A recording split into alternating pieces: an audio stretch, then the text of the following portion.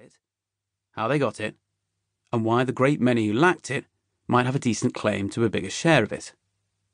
Nigel had started investing his pocket money, as others experimented with a chemistry set, or crueler ones held a magnifying glass over a slug. Mathematical ideas that made practical sense.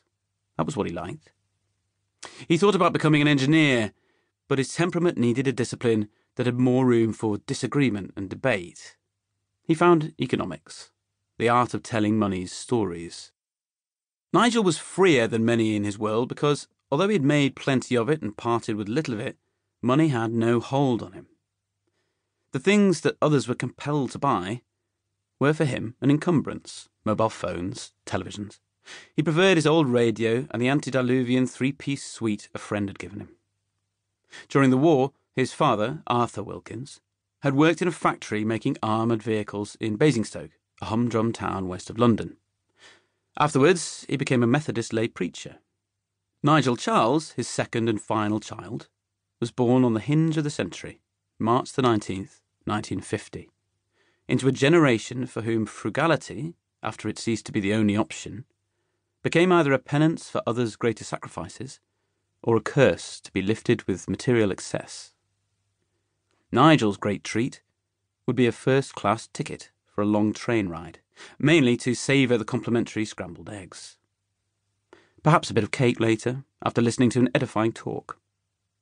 At his flat, 4 floors up in Kensington, a brisk walk from Buckingham Palace or the Royal Parks, less brisk when his chest gave him trouble, he would repair rather than replace.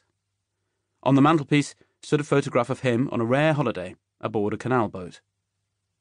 The bookshelves were full of economics, finance, international law. Behind the corporate veil, infectious greed. What is Sarbanes-Oxley? If these were the tools of his vocation, the Thomas Hardy novels were his solace. He turned to them so often that the titles on their cracked spines were scarcely legible. Jude the Obscure was his favourite. Perhaps he saw himself in Jude.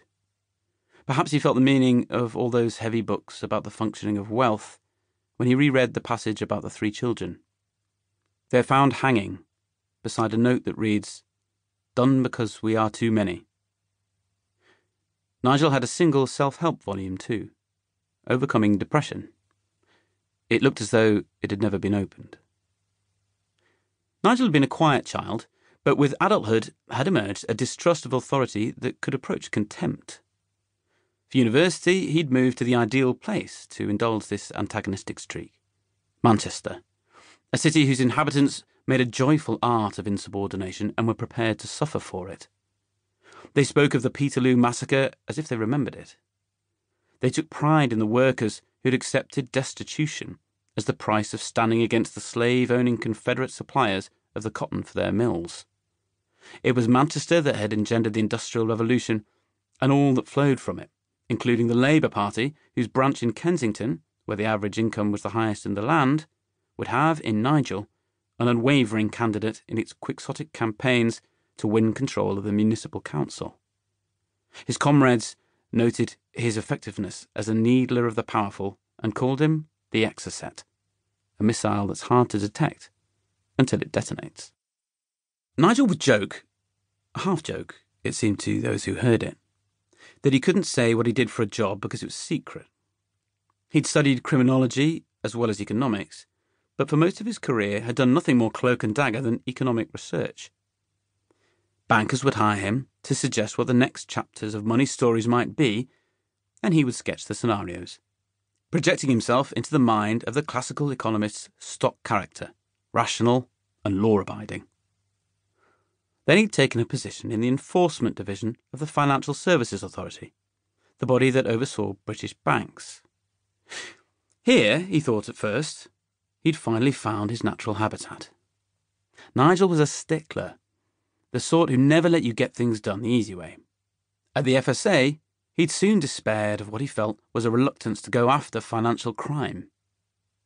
Happily, at just that moment, there appeared an opportunity for mischief, the sort that brought forth Nigel's flat, tight-lipped smile. But Charlotte Martin was anxious. She knew Nigel better than anyone did. They'd met through one of the campaigns Nigel conducted against those he perceived